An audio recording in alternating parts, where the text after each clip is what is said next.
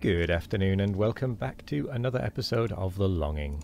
I'm actually recording this one quite early in the afternoon. It's currently 2 p.m. just because I'm actually busy this evening for a change. So, recording it slightly earlier. But anyway, we are going to be continuing to read Dream Days. So let's get going. In itself, the picture, which, in its ebony and tortoise-shell frame, hung in a corner of the dining room, and hitherto possessed no special interest for us, and would probably never have been dealt with at all, but for a revolt of the girls against the succession of books on sport, in which the illustrator seemed to have forgotten that there were such things as women in the world. Selina accordingly made for it one rainy morning, and announced that she was the lady seated in the centre, whose gown of rich, flowered brocade fell in such straight, severe lines to her feet, whose cloak of dark blue was held by a jewelled clasp, and whose long fair hair was crowned with a diadem of gold and pearl. Well, we had no objection to that. It seemed fair enough, especially to Edward, who promptly proceeded to grab the armour man, who stood leaning on his shield at the lady's right hand. A dainty and delicate armour man this, and I confess, though I knew it was all right and fair and orderly, I felt a slight pang when he passed out of my reach into Edward's possession. His armour was just the sort I wanted myself, scalloped and fluted and shimmering and spotless.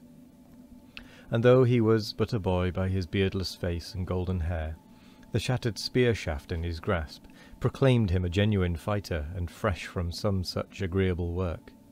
Yes, I grudged Edward the armour man, and when he said I could have the fellow on the other side, and I hung back and said I'd think about it. This fellow had no armour nor weapons, but wore a plain jerkin with a leather pouch, a mere civilian, and with one hand he pointed to a wound in his thigh. I didn't care about him, and when Harold eagerly put in his claim, I gave way and let him have the man. The cause of Harold's anxiety only came out later. It was the wound he coveted, it seemed. He wanted to have a big sore wound of his very own, and go about and show it to people, and excite their envy or win their respect. Charlotte was only too pleased to take the child angel seated at the lady's feet, grappling with a musical instrument much too big for her. Charlotte wanted wings badly, and next to those a guitar or a banjo. The angel, besides, wore an amber necklace, which took her fancy immensely.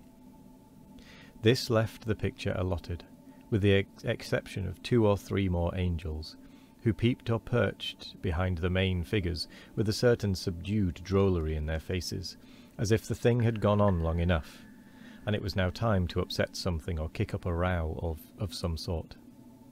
We knew these good folk to be saints and angels, because we had been told they were. Otherwise we should never have guessed it. Angels, as we knew them in our Sunday books, were vapid, colourless, uninteresting characters, with straight up and down sorts of figures, with white nightgowns, white wings, and the same straight yellow hair parted in the middle. They were serious, even melancholy, and we had no desire to have any traffic with them. These bright, bejewelled little persons, however, piquant of face and radiant of feather, were evidently hatched from quite a different egg, and we felt we might have interests in common with them. Short-nosed, shock-headed, with mouths that went up at the corners, and with an evident disregard for all their fine clothes, they would be the best of good company, we felt sure, if only we could manage to get at them. One doubt alone disturbed my mind.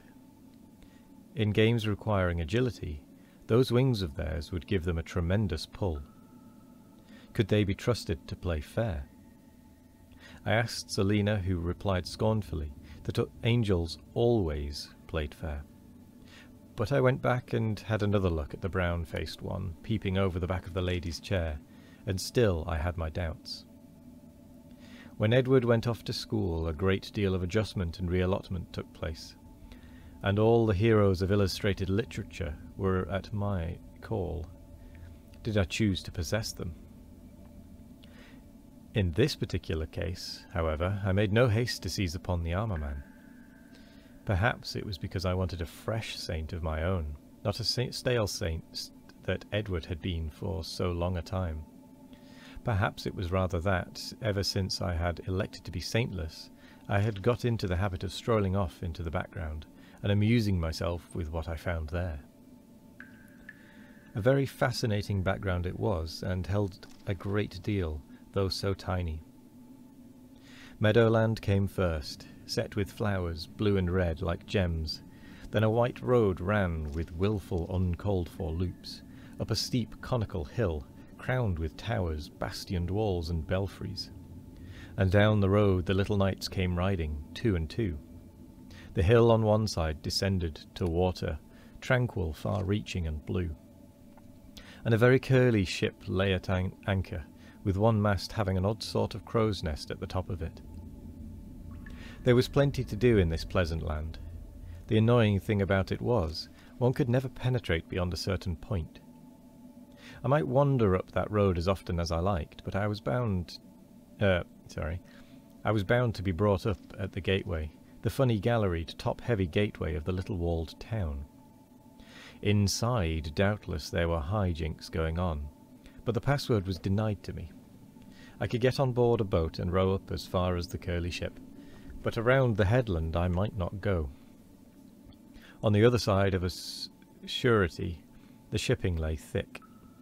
The merchants walked on the quay, and the sailors sang as they swung out the corded bales. But as for me, I must stay down in the meadow, and imagine it all as best I could.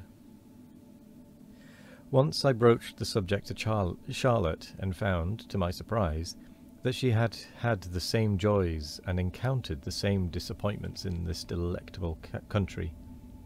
She, too, had walked up that road and flattened her nose against the portcullis, and she pointed out something that I had overlooked. To wit, that if you rowed off in a boat to the curly ship, and got hold of a rope, and clambered aboard her, and swarmed up the mast, and got into the crow's nest, you could just see over the headland, and take in at your ease the life and bustle of the port. She proceeded to describe all the fun that was going on there, at such length and with so much particularity, that I looked at her suspiciously. "Why, you talk as if you'd been in that crow's nest yourself," I said. Charlotte answered nothing, but pursed her mouth up and nodded violently for some minutes, and I could get nothing more out of her. I felt rather hurt. Evidently she had managed, somehow or other, to get up into that crow's nest. Charlotte had got ahead of me on this occasion. It was necessary, no doubt, that grown-up people should dress themselves up, and go forth to pay calls. I don't mean that we saw any sense in the practice. It would have been so much more reasonable to stay at home in your old clothes and play. But we recognised that these folk had to do many unaccountable things, and after all it was their life, and not ours, and we were not in a position to criticise. Besides, they had many habits more objectionable than this one, which was generally meant a free and untrammelled afternoon, wherein to play the devil in our own way. The case was different, however, when the press gang was abroad, when prayers and excuses were alike disregarded, and we were forced into the service, like native levies impelled towards the foe less by the inherent righteousness of the cause than by the indisputable rifles of their white allies. This was unpardonable, and altogether detestable. Still, the thing happened, now and again, and when it did, there was no arguing about it. The order was for the front, and we just had to shut up and march. Oh, and with that, we come to the end of the reading part. Oh, I must admit I did not sleep particularly well last night, so I'm still not quite awake, even though it is about 2:15 now. Oh, excuse me. Clearly you can tell that I'm not quite awake, as I'm still yawning. But never mind. That is how things go. So, regardless of that, I am going to say thank you very much for joining me today. I hope you all have a wonderful morning, evening, afternoon or night. no matter what time of day it is, I hope you all have a wonderful one of it. Excuse me. And as always, we will be back tomorrow for more of The Longing. Goodbye.